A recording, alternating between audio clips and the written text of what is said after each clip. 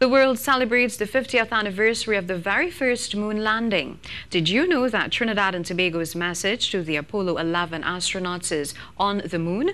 The message by Trinidad and Tobago's former Prime Minister, Dr. Eric Williams, was among the Apollo 11 goodwill messages. It was among messages from leaders of 73 countries placed on a disc about the size of a 50-cent piece made of silicon that was left on the moon by the Apollo 11 astronauts. The message read, "The government and people of Trinidad and Tobago acclaim this historic triumph of science and human will."